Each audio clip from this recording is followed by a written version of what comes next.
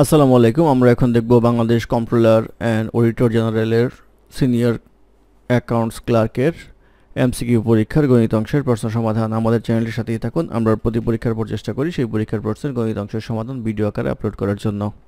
অঙ্ক শুরু হবে 41 নম্বর অঙ্ক দিয়ে। 41 নম্বর অঙ্ক ছিল 1 1 2 3 5 8 এই সংখ্যা পরম্পরায় অষ্টম পদ কত? তো আমরা যদি দেখি 1 1 2 3 5 8, তাহলে এটা প্রথম দ্বিতীয় তৃতীয় চতুর্থ পঞ্চম ষষ্ঠ, তারপরটা আসবে হচ্ছে সপ্তম, তারপরটা আসবে হচ্ছে অষ্টম। এটা হচ্ছে 1 আর 1 যোগ করলে 2 হয়, 2 আর 1 যোগ করলে 3 হয়, 3 আর 2 যোগ করলে 5 হয়, 5 আর 3 যোগ করলে 8 হয়, 8 আর 5 যোগ করলে হবে হচ্ছে আমাদের 13, 13 আর 8 যোগ করলে আসবে হচ্ছে 21। এটা একটা ফিবোনাকি সিরিজ, সেক্ষেত্রে অষ্টম সংখ্যা চেয়েছে, তাহলে 21 হবে হচ্ছে আমাদের অষ্টম পদ। এটি হবে এই প্রশ্নের উত্তর। তারপরে প্রশ্ন নম্বর 42। নম্বর 42-এ বলা আছে 4 ভাগের 1 বিয়োগ 6 ভাগের 1 যোগ 9 ভাগের 1 বিয়োগ 2 ভাগের 27 ধারাটির অসীম পদের সমষ্টি কত? তো অসীম পদের সমষ্টির ক্ষেত্রে আমাদের সূত্র হচ্ছে s infinity equal to a by 1 minus r। তো এখানে a হচ্ছে প্রথম পদ হচ্ছে 4 ভাগের 1 অর্থাৎ 1/4 লিখতে পারবো, আর r হচ্ছে সাধারণ অনুপাত হচ্ছে -1/6 আর ডিভাইড বাই হচ্ছে 1/4। এটা করলে আসবে হচ্ছে -4/6 ইকুয়াল টু আসবে হচ্ছে -2/3। তাহলে আমাদের এখন বের করতে হবে হচ্ছে a by 1 minus r, এর মান হচ্ছে 1/4 আর এটা হচ্ছে 1 মাইনাস r হচ্ছে -2/3 ইকুয়াল টু আসবে হচ্ছে 1/4 1 প্লাস 2/3 ইকুয়াল টু আসবে হচ্ছে 1/4 3/5 ইকুয়াল টু আসবে হচ্ছে 1/4 ইন্টু 3/5 ইকুয়াল টু আসবে হচ্ছে 3/20, অর্থাৎ 20 ভাগের 3 হবে হচ্ছে অসীম পদের সমষ্টি। এটাই এই প্রশ্নের উত্তর। তারপরে প্রশ্ন নাম্বার 43-এ বলা আছে প্রথম দিনে 1 টাকা, দ্বিতীয় দিনে 2 টাকা, তৃতীয় দিনে 4 টাকা, চতুর্থ দিনে 8 টাকা এরূপভাবে দান করলে 15 দিনে কত টাকা দান করা হবে? তো এইটা হচ্ছে একটা সিরিজ হিসেবে আসছে। প্রথম দিন 1 টাকা, দ্বিতীয় দিন 2 টাকা, তৃতীয় দিন 4 টাকা, চতুর্থ দিন 8 টাকা, তারপরের দিন এইভাবে করে হিসাব আসবে। তাহলে সবগুলো যদি আমরা যোগ করি তাহলে বলা হচ্ছে এরকম 15 দিন গেলে কত টাকা তার দান করা হবে।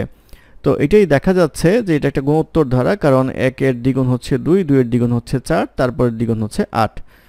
যেহেতু এটা গুণোত্তর ধারা, সেই ক্ষেত্রে গুণোত্তর ধারার সূত্র দিয়ে আমাদের সমষ্টিটা বের করতে হবে। তো আমাদের এখানে পদ সংখ্যা n হচ্ছে 15, যেহেতু আমাদের বলা হচ্ছে 15 দিন দান করতে হবে। প্রথম পদ a ইকুয়াল টু হচ্ছে এখানে 1, এটা হচ্ছে a এর সমান, আর সাধারণ অনুপাত লাগবে হচ্ছে আমাদের q। এই q এর মান হচ্ছে দ্বিতীয় পদ ডিভাইড বাই প্রথম পদ ইকুয়াল টু আসবে হচ্ছে 2। এখন আমাদের সমষ্টি বের করতে হবে। সমষ্টির সূত্র হচ্ছে a q to the power n minus 1 by q minus 1, এটা হচ্ছে সূত্র। এখন যদি এর মান বসাই, এর মান আসবে হচ্ছে 1, q এর মান হচ্ছে আমাদের 2 টু দি পাওয়ার n হচ্ছে 15 মাইনাস 1 ডিভাইড বাই আসবে হচ্ছে 2 মাইনাস 1 ইকুয়াল টু আসবে 2 to the power 15 minus 1 equal to 2 to the পাওয়ার 15 হচ্ছে 32,768 মাইনাস 1 ইকুয়াল টু আসবে 32,767। 32,767 হবে হচ্ছে মোট দানের পরিমাণ। এটি হবে এই প্রশ্নের উত্তর। তারপর প্রশ্ন নাম্বার 44। নাম্বার 44-এ বলা আছে -30 এবং -40 সংখ্যা দুটির গড় ব্যবধান কত? গড় ব্যবধান বের করার আগে আমাদের যেটা করতে হয় সেটা হচ্ছে সংখ্যা দুইটার গড় বের করতে হয়। সংখ্যা দুইটার গড় বের করলে আমরা পাবো হচ্ছে -35, আর গড় ব্যবধানের সূত্র হচ্ছে x1 minus x bar modulus plus x2 minus x bar modulus divide by 2, অর্থাৎ এই x বারটা হচ্ছে গড় আর এটা হচ্ছে উপাত্তগুলো। তো এটা হচ্ছে -30 মাইনাস আসবে হচ্ছে -35 মডুলাস প্লাস আসবে হচ্ছে মডুলাস x2 হচ্ছে এখানে -40 মাইনাস -35 মডুলাস ভাগ আসবে হচ্ছে 2। এটা করলে পাওয়া যাবে হচ্ছে 5 মডুলাস প্লাস -5 মডুলাস ভাগ 2 ইকুয়াল টু আসবে হচ্ছে 5 যোগ 5 ভাগ 2 ইকুয়াল টু আসবে হচ্ছে 5, অর্থাৎ গড় ব্যবধান হবে হচ্ছে 5। এটাই হবে এই প্রশ্নের উত্তর। তারপরে প্রশ্ন নম্বর 45। নাম্বার 45-এ বলা আছে 30, 12, 22, 17, 27, 25, 20, 24, 19, 2, 23, 32, 26, 29, 35, 21, 11, 28 এবং 19 সংখ্যাগুলোর মধ্য প্রচুরক কত? তো এটা যদি আমরা সিরিয়ালভাবে সাজাই তাহলে আসবে হচ্ছে 2, 11, 12, 17, 19 দুইবার আছে, 19, 19, 20, 21, 22, 23, 24, 25, 26, 27, 28, 29, 30, 32, 35। তো প্রচুরক বলতে বোঝায় বেশি সংখ্যক বার কোনটা রয়েছে। বেশি সংখ্যক বার রয়েছে হচ্ছে 19, সেই ক্ষেত্রে প্রচুরক হবে হচ্ছে 19। আর বের করতে বলছে মধ্যক। মধ্যক হচ্ছে মাঝখানের সংখ্যা, মাঝখানের সংখ্যা হবে হচ্ছে আমাদের 23, অর্থাৎ এটা হচ্ছে মিডলে পড়বে, সেই ক্ষেত্রে মধ্যক হবে হচ্ছে 23, প্রচুরক হবে হচ্ছে 19। এটাই প্রশ্নের উত্তর। তারপরে প্রশ্ন নম্বর 46। 46-এ বলা আছে 5 বাহু বিশিষ্ট বহুভুজের কতটি কর্ণ আছে? তো 5 বাহু বিশিষ্ট বহুভুজের 5টা বিন্দু থাকবে, 5টা বিন্দু 2টা বিন্দু দিয়ে কতগুলো বাহু তৈরি করা যায়? বিয়োগ আসবে হচ্ছে 5টা বাহু, ইকুয়াল টু আসবে হচ্ছে 10 - 5, ইকুয়াল টু আসবে হচ্ছে 5। এই 5টা হবে হচ্ছে কর্ণ। এটাই প্রশ্নের উত্তর। তারপর প্রশ্ন নম্বর 47। 47-এ বলা আছে ডিগ্রি শব্দটির অক্ষরগুলো থেকে যে কোনো 4টি অক্ষর প্রত্যেকবার নিয়ে কত প্রকারে বাছাই করা যেতে পারে? এখানে বাছাইয়ের ক্ষেত্রে আমাদের ই আছে হচ্ছে 3টা ডিগ্রি শব্দতে, আর বাকি থাকে হচ্ছে ডি, জি, আর এই 3টা। তাহলে বাছাই করার সিস্টেমে আমরা প্রথমে একটা ই নিব, আর এখানে 3টা থেকে 3টা নিব। 3টা থেকে 3টা বাছাই করা যায় হচ্ছে 3 কম্বিনেশন 3 ভাবে। আবার এখান থেকে 2টা ই নিতে পারি, আর এই 3টা থেকে বাছাই করতে পারবো হচ্ছে 2টা। আবার এখানে 3টা ই নিতে পারি, আর এই 3টা থেকে বাছাই করতে পারবো হচ্ছে একটা। তাহলে এই হচ্ছে আমাদের বাছাই। এটা করলে পাওয়া যাবে হচ্ছে 1, এটা করলে পাওয়া যাবে হচ্ছে 3, এটা করলে পাওয়া যাবে হচ্ছে 3। তাহলে মোট বাছাই করা যাবে হচ্ছে 7 ভাবে। 7 হবে হচ্ছে এই প্রশ্নের উত্তর। তারপরে প্রশ্ন নম্বর 48। 48-এ বলা আছে 13 সেন্টিমিটার ব্যাসার্ধ বিশিষ্ট বৃত্তের একটি জ্যা এর দৈর্ঘ্য 24 সেন্টিমিটার হলে কেন্দ্র থেকে উক্ত জ্যা লম্ব দূরত্ব কত সেন্টিমিটার? তো এই একটা বৃত্ত যদি কল্পনা করি, এই একটা জ্যা যদি কল্পনা করি, জ্যা যদি হয় হচ্ছে 24 সেন্টিমিটার, তাহলে কেন্দ্র থেকে এটা হচ্ছে ব্যাসার্ধ, এটা আসবে হচ্ছে 13। তাহলে লম্বালম্বি টান দিলে এই বাহু কত জানতে চাওয়া হয়েছে। তো যেহেতু পুরোটা 24, তাহলে এটা হচ্ছে 12। এই বাহুটার সমান হবে হচ্ছে 13 square minus 12 square whole root equal to 169 minus 12 আসবে হচ্ছে 144 হোল রুট ইকুয়াল টু আসবে √25 ইকুয়াল টু আসবে হচ্ছে 5, অর্থাৎ এই বাহু হবে হচ্ছে 5। এটাই হবে হচ্ছে সবচেয়ে ছোট দূরত্ব। এই 5 হবে হচ্ছে এই প্রশ্নের উত্তর। তারপর প্রশ্ন নাম্বার 49। 49-এ বলা আছে a minus third bracket a minus second bracket a minus first bracket a minus 1 bar second bracket close third bracket close. বারের মিনিং হচ্ছে এটার কাজটা আগে করতে হবে, তো এটার কাজ আগে পরে করার কোনো সমস্যা হবে না, কারণ হচ্ছে ব্র্যাকেটের ভিতরেই আছে। তাহলে a minus a plus 1 third bracket close equal to a minus third bracket a minus এটা কাটা আসবে হচ্ছে 1 মাইনাস 1 ইকুয়াল টু আসবে হচ্ছে a minus 1 plus 1 equal to আসবে হচ্ছে 1। এই 1 হবে হচ্ছে এই প্রশ্নের উত্তর।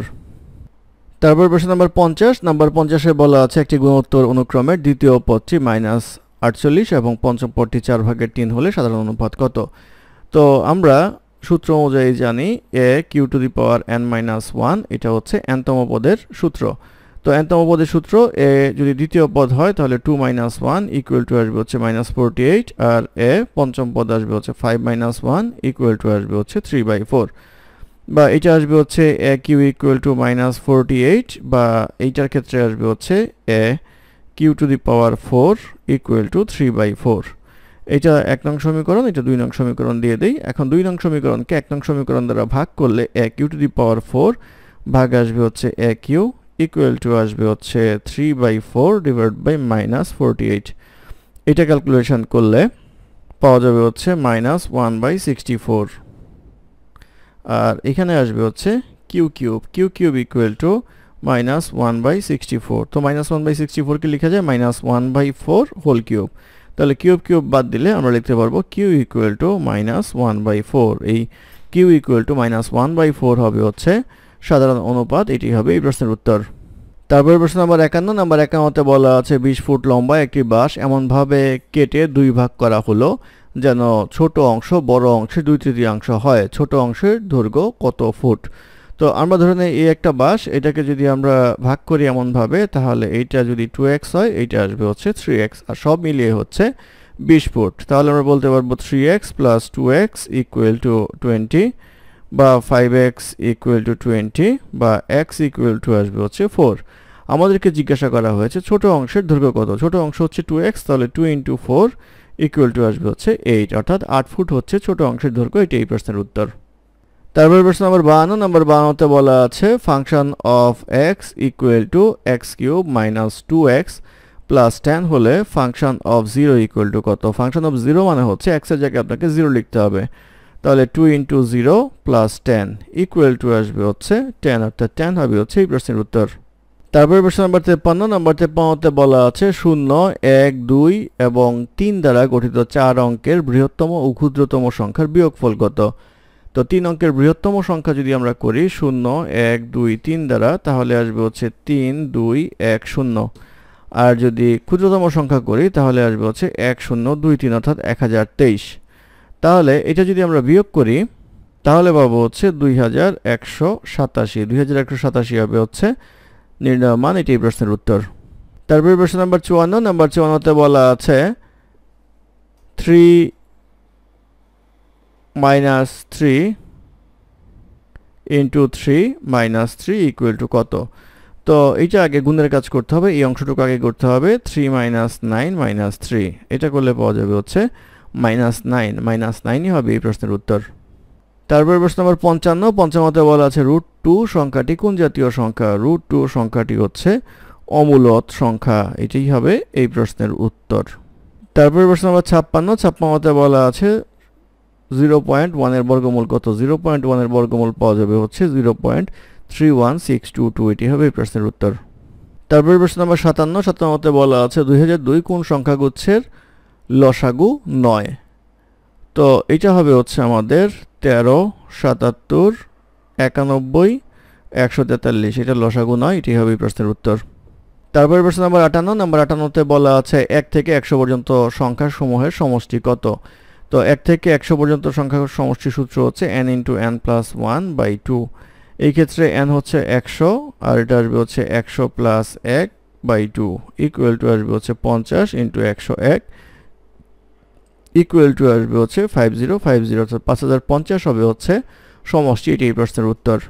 তারপরে প্রশ্ন নাম্বার 59। নাম্বার 59-এ বলা আছে যদি x³ + hx + tan = 0 এর একটি সমাধান 2 হয় তবে h এর মান কত? একটি সমাধান 2 মানে হচ্ছে x এর মান 2। তাহলে আসবে হচ্ছে 2³ + h × 2 + tan = 0, বা 2h = -10 - 8 ইকুয়াল টু আসবে হচ্ছে -18, বা h ইকুয়াল টু আসবে হচ্ছে -18/2 ইকুয়াল টু আসবে হচ্ছে -9।